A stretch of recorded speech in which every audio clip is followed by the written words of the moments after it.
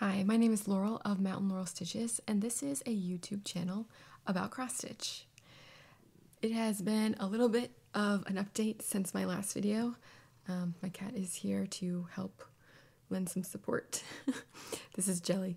The school year has started and things are well underway there. I have a book fair coming up in a couple of weeks, so that has taken a lot of my time and attention, but I have managed to finish 2 things, and I have a fully finished object, an FFO, along with a pretty big haul for this video, as I was able to go to Hobby House Needleworks about 2 weeks ago. So stay tuned for a lot of fabric. And at the end of my videos, I like to show a brief book talk for elementary school students and middle school students. So if you're interested in that, stick around towards the end. I have 2 autumn-related finishes. One of them is Autumnal Sampler by Little Robin Designs. And it's done! Yay! It looks so good. And this is the one that says, "Life starts all over again when it gets crisp in the fall." I don't know about you, but we've had very few crisp days here in Virginia. It was 70 yesterday. So I'm really looking forward to that cooler weather. A lot of the leaves have already dropped, so it's like, no leaves on the trees, but it's 70 outside. It's very confusing. And it's kind of hard to get into any holiday spirit when it's 70 degrees outside. It doesn't really feel like it's going to be Thanksgiving in 11 days and then Christmas after that. But this is done. This is stitched all with the called for colors, and this is on 32 count Stormy Night. The other one I finished was Cat Magic by Fox and Rabbit Designs. This is stitched on Fox and Rabbit Designs' own brand of linen. This is 40 count Tibucina. Again, all the called for colors. The only change I made is that the cat used to have green eyes in the pattern, but I've never seen a green-eyed Siamese cat, so I made it blue. And I don't know what color blue I chose. It was just whatever I had seen on a Siamese before. This was a cute little finish, although 40 count was difficult for me, especially with the white stitches. When I look at it now, it doesn't look too bad, but I definitely had some mistakes. I'm fine with it. It's not for anyone else. It's not a gift. But I think from a distance, you really can't tell. And then my big FFO, which I did not finish myself, but I had framed, is Shenandoah. I finally got this back. This is Shenandoah by Carriage House Samplings. I'll try to get without the ring light. And it looks so good. Trying to get a picture. This was done at Total Framing here in Virginia, and it took about 3 months to do. I went in, I picked out the wood frame. I really wanted it to be simple looking and complement the piece. This has museum glass on it, which I really don't think you could tell. At first I thought maybe they forgot to put glass, or I forgot to ask for glass, and then nope, it's definitely there. I think this just looks so beautiful, and it is my first ever framed cross-stitch piece. I can't wait to find a place in our house to put this. The only change that I made to this piece, this is stitched on 28 count Ren by Picture This Plus using DMCs.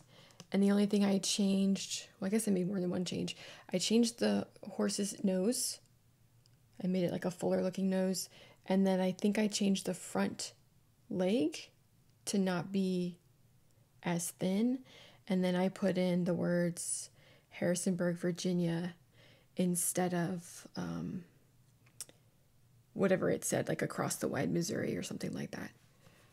But I think it looks amazing, and I'm really happy with it. I think it was worth that 3-month wait. Okay, I hear a cat doing bad stuff, so I'm gonna pause. Since my last video, I have not been stitching nearly as much as I would want to.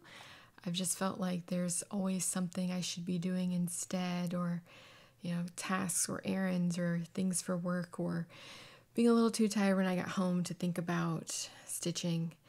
And I was also having a lot of trouble with my whips. I would work on them, and then it seemed like every single one I touched, I made mistakes on. And then I have to rip out all the time that I'd spent on it, like the last 2 or 3 days, and I would get frustrated. And then I would move on to the next whip, and the same thing would happen. So I haven't actually picked up any stitching in maybe 2 or 3 weeks. I bought stuff, so I'm keeping the hope alive, but I haven't really stitched nearly as much as I wanted to, because I feel like I'm just getting into these stumbling blocks with it. So maybe it's just because I haven't been doing it as consistently, or maybe it's just, life, or maybe I haven't really found a project that I am willing to do all the, ripping out stitches on and then going back to and fixing it and then moving on. Because it just seems like whenever I come across a mistake I've made, that project, after I've ripped out all the mistakes, now has to go into a timeout so I can be more calm about it when I return to it. That probably sounds really silly, but I haven't been making as much progress as I would have hoped. But I have worked on stuff. The one I worked on was Autumnal Sampler by Willow House Samplings. Here's a picture. This is the controversial pattern of I guess it's the colors that they called for when you finally pull them and look at them on the fabric. They don't look like the picture. Bridget, the museum stitcher, and I were starting this together, and then she's already finished hers. So you can see what color she picked for her pumpkin. I still have not decided what color to pick for my pumpkin. Right now I'm stitching everything else the same color, and then I'm saving the pumpkin for the last little bit, and then I'll decide. But here's my progress. This is stitched on maybe 20 count linen. I hand dyed it myself, and I made so many mistakes on this border. So I think here's what I did is I started stitching it one way, and then I thought, it'd be easier for my mind if I turn this and then I stitched it this way. And then what if I came back and I turned it and I stitched it this way? And that sounds like a good idea to do. But when I had it in my hand, the way that it's going to be framed, all the stitches on the sides laid the wrong direction because I had been turning it. I don't know if that makes any sense. Basically, when you do the stitches, they're supposed to go in the same direction one way, and then you come back and you go over them the other way. And when you look at a piece, if you don't do that, some stitches stand out more than others. So I could definitely see that there were some wonky ones on the side. So I had to pull everything out. I had to go all the way back down here. And I stitched it all the way back up. So it looks like I've done nothing. Of course. This is an enjoyable piece. I don't really like borders though. I think that's not really the fun part of cross stitch. Necessary, but not as fun. I wanted to do the pumpkin, but I'm trying to make myself eat my veggies, do the border first before getting to the good parts. I feel like that would motivate me to keep going. But that is my progress. The other things I've been working on, seasonal etchings. I don't know if I showed this in my last video. This is by Heart and Hand. I started working on it, but I just have this feeling that I've messed up somewhere. Something just doesn't seem right, and I probably should just pull it all out and start all over. But something's really weird about this bird's tail. It just seems odd to me. I keep counting it, and I think the stitches are right, but I'm not convinced. So this one has also been in timeout until I can come back to it with clear eyes. It looks good right now. I'm not sure what this fabric is. Oh, 32 count Heartland by Picture This Plus. And then I have Autumn Quaker by Lila Studio. Let me go grab the pattern. This is that giant Halloween one. A lot of people like to start at this time of year. This is my second oldest whip from 2020, and my goal was to do like 2 motifs a week and then be done by Halloween. It did not happen. This is my progress. And what I did, I think this is what happened. I started doing motifs kind of sporadically. So it's kind of hard to show. I had a problem with one of the cats up top, the diarrhea cat, as it's affectionately called now, the one below the ghost. And I just decided to keep going, so I did the heart below it, and then there was a motif below that, which is now gone because I ripped it out. And so I stitched that motif, and then I stitched a little black cat here by the houses. And after I stitched a little black cat, I realized it did not line up with the rest of the houses. Like, it was 2 stitches off. So if I were to frame it, it'd be very clear that these 2 motifs were not making a line of like edges.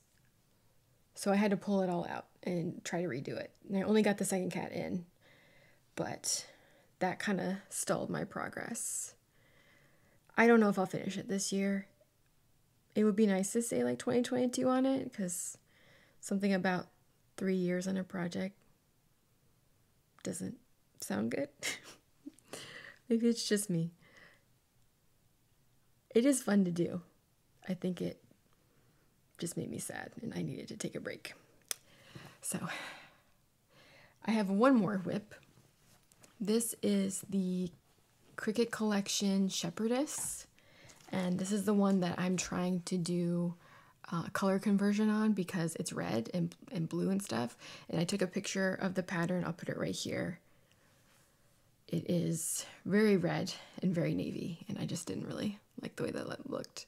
So I have tried to do it by myself on my own. I'm going to grab that super quick. So this is my attempt at making a color conversion.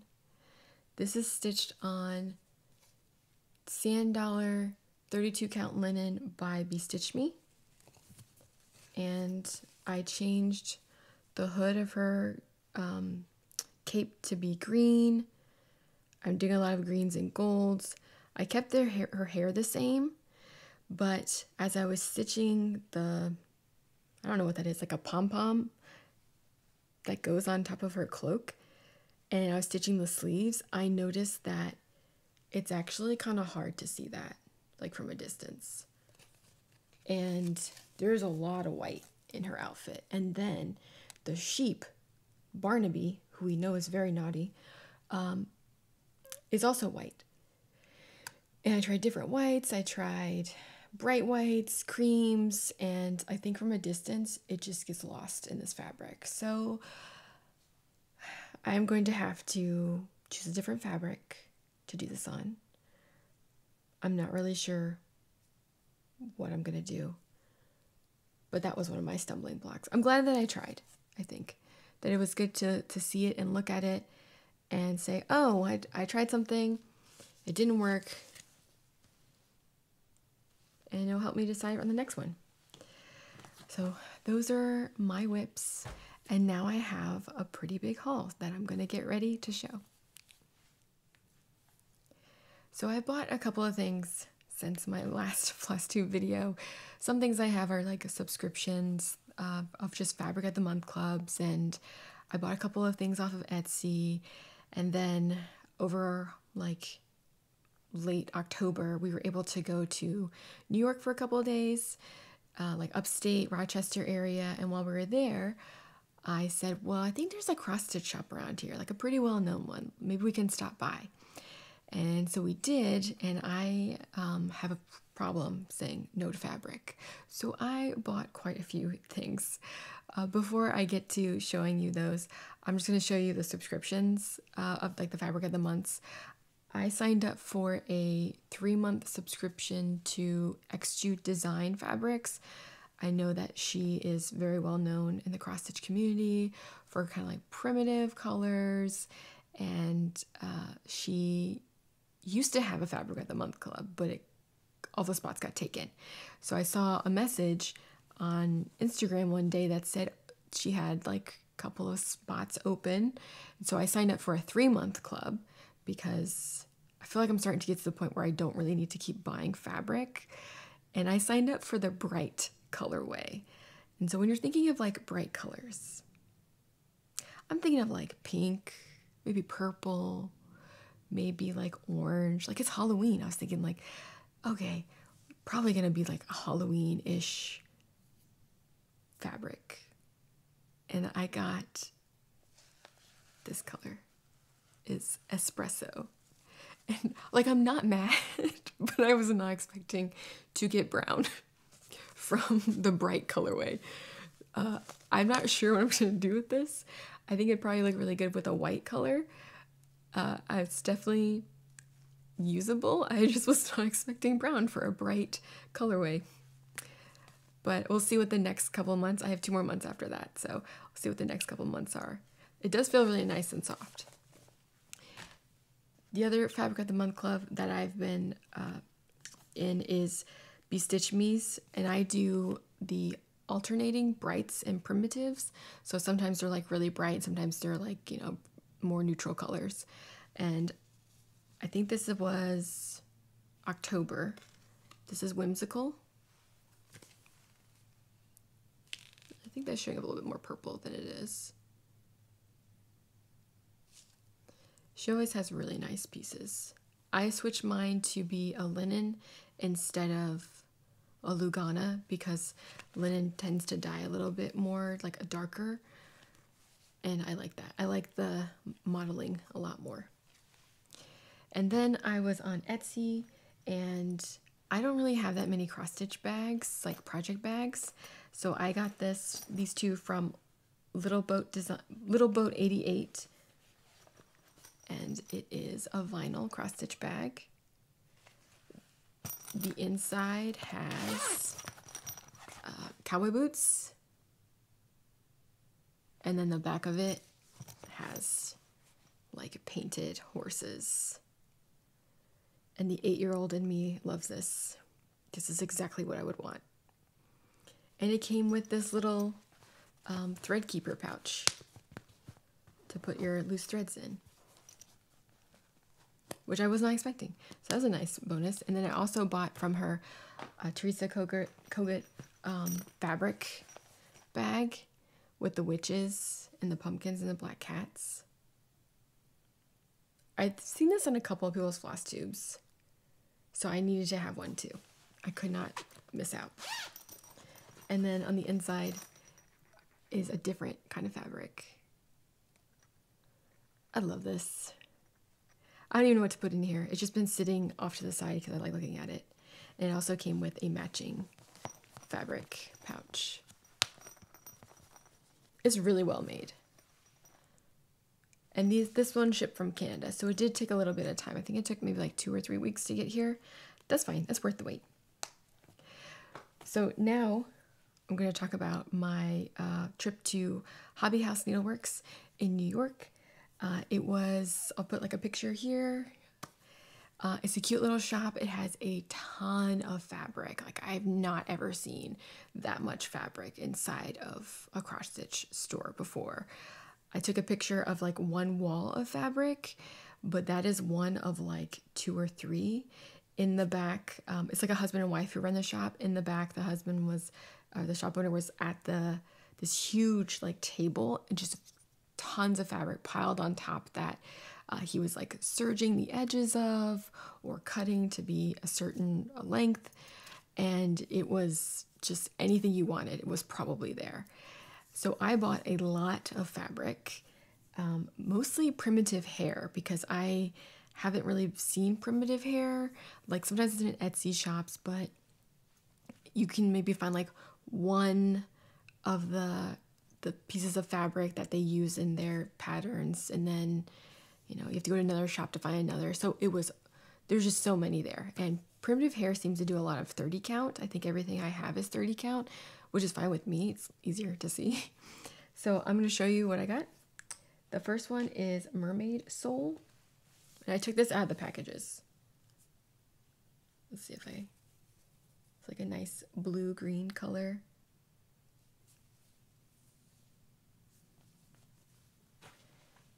And they come like wrapped up, so I have to kind of like undo them a little bit. This one is Bolin linen, and this is the one that has like the writing on it.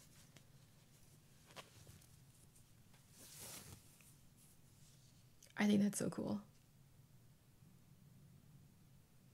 And just an FYI, I just took this out to put on the bed for the video, and my cat was digging into this fabric because it does have a little bit of a smell. I don't know if it's the smell of the store, because they had the dog, like a couple of dogs in the store, not really messing with anything, or if this is just like the smell of the dye, or my cat liked it.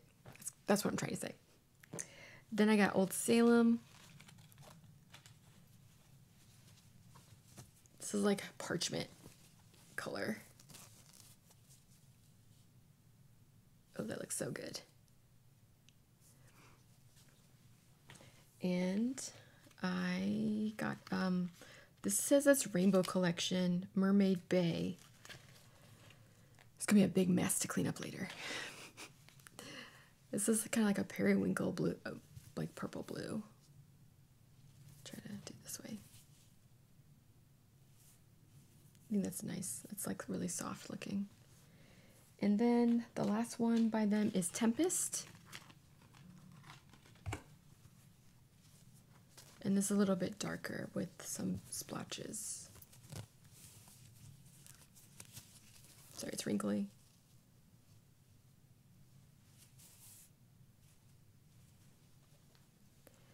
And then I got more fabric, which I will have to grab real quick. While I was there, I picked up an opalescent. I never had used an opalescent before. This one is 28 count, just white linen by Zweigart. You can kind of see it's shimmery. I think this would be really pretty for like Christmas or something, like some Christmas ornaments. And then the last piece of fabric I bought was Haunted by Seraphim Fabrics. And this looks like a really good replacement for Murky by Picture This Plus. This is 32 count linen. I know that it's really hard to get Picture This Plus because just like the dyeing and the fabric shortages and supply chains and all that. But I think this would be a really good piece to use for like the Halloween Quaker or something spooky. After that, I just picked up a lot of charts while I was there. Some charts I actually had difficulty finding, and that they had, one of them was The Fox by Primitive Hare, from their Spirit of the Woods collection, or Spirits of the Woods collection back in 2018. And they did like a bear and I think an eagle and a couple other ones, but they did a fox, and he is adorable. This one is stitched on the Bolin fabric, the one that I bought. So I plan on doing it on that one. I bought the fox one because in Virginia, especially where we live, it's called like hunt country. And we have a lot of foxes out here, and there are a lot of like fox symbols. So I thought that was good for where we are in our life right now. Beyond that, I have Blue Flowers Spring Forest Scrapbook Part 2 with the snail and the raccoons, the bear. I don't know what this animal is. Is this a fox? Is this... I don't know. It says that there are foxes in the design, but why is he climbing a flower? Or should I not think too deeply about the meaning of things? Like, it's just for fun. This one is my husband picked out because my husband enables me in cross-stitch shops and says, "Oh, that's all you're getting? I thought you were going to get more." And then I get more. This one is Tilly the Goat by Teresa Kogut. A cute little goat. There's a lot of colors in this piece. there's like 15. You wouldn't know. I wouldn't think that originally by looking at it. And then another Teresa Kogut. This one is Hazel's Halloween Friends. And that is a witch with a black cat and an orange pumpkin.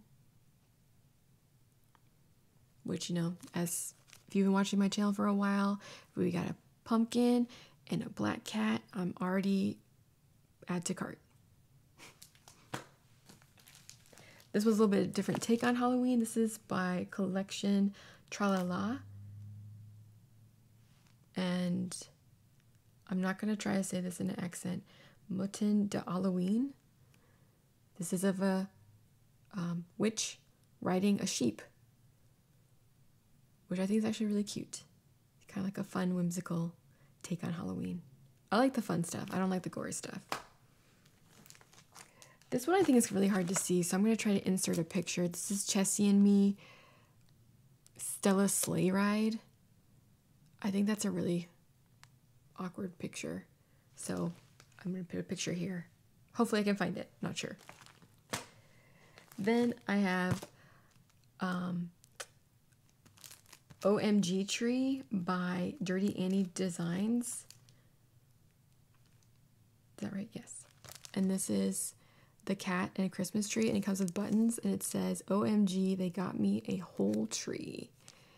And this looks like just the kind of thing I need to stitch to get out of my, like, stitching error bad luck phase that I'm going through. Because this looks like, you know what, you're probably not going to mess up.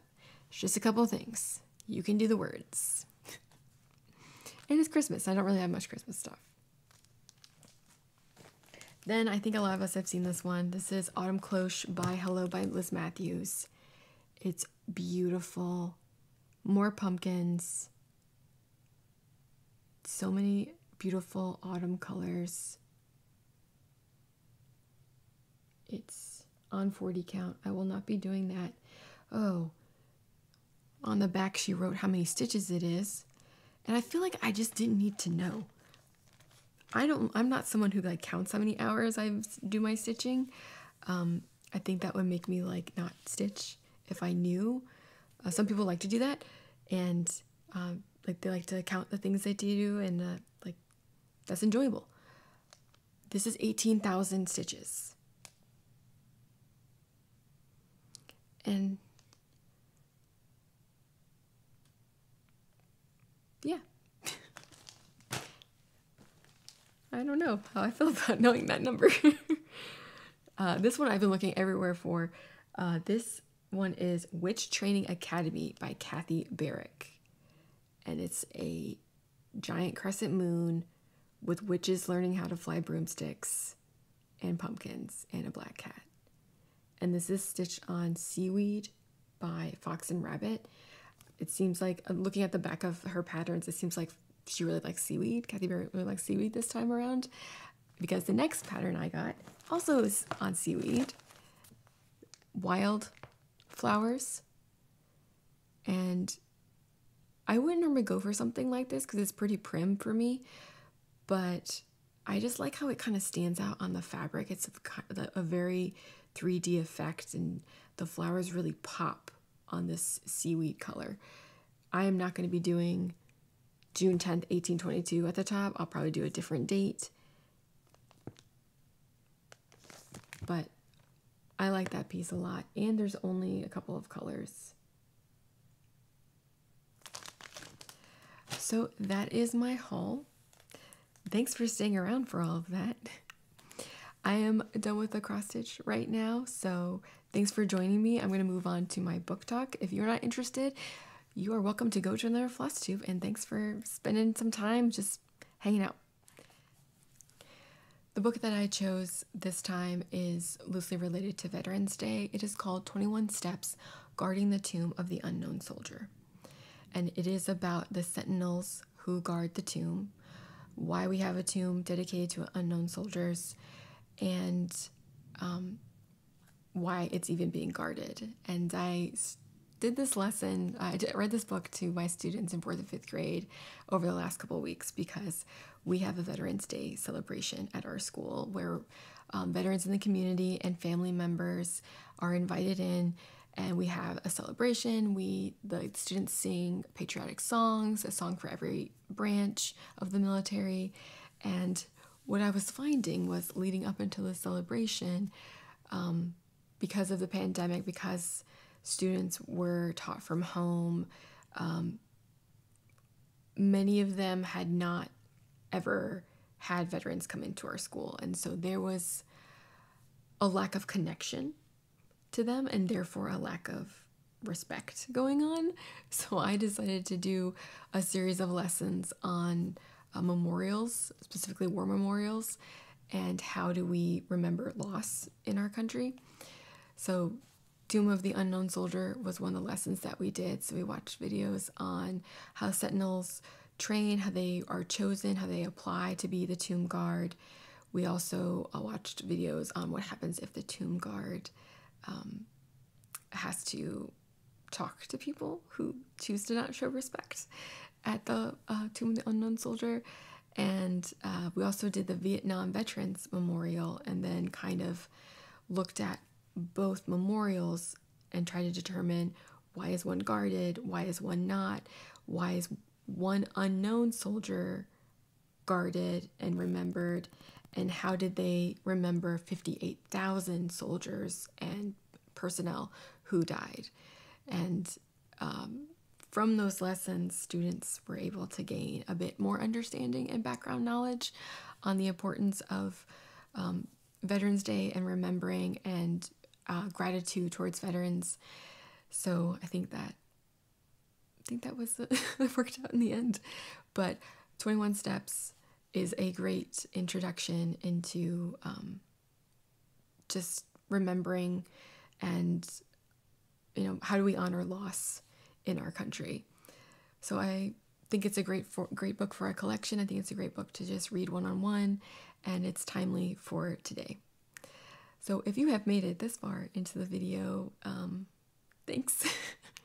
Let me know what your plans are for today. If you're doing any stitching, what are you stitching on? Just hope you have a great rest of your day, and thanks for joining me. Bye.